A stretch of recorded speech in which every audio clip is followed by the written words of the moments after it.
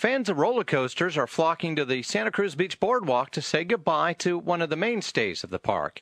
KCBS's Chris Filippi reports from Santa Cruz that the Hurricane roller coaster will soon be dismantled and shipped to New Mexico.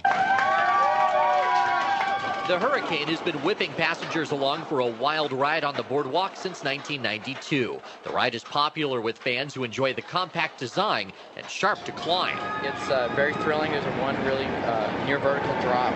It's very intense, 4.5 Gs of force, so there's a lot of forces going on here. Really tight turns.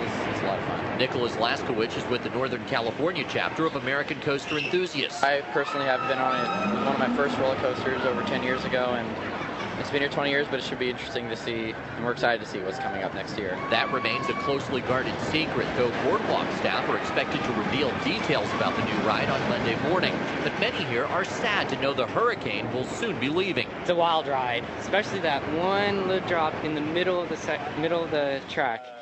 Gosh, that's crazy. The Hurricane is about to roll through. The Hurricane will be open through the Labor Day weekend. Then it will be broken down and shipped to its new home at the Western Playland Amusement Park in New Mexico.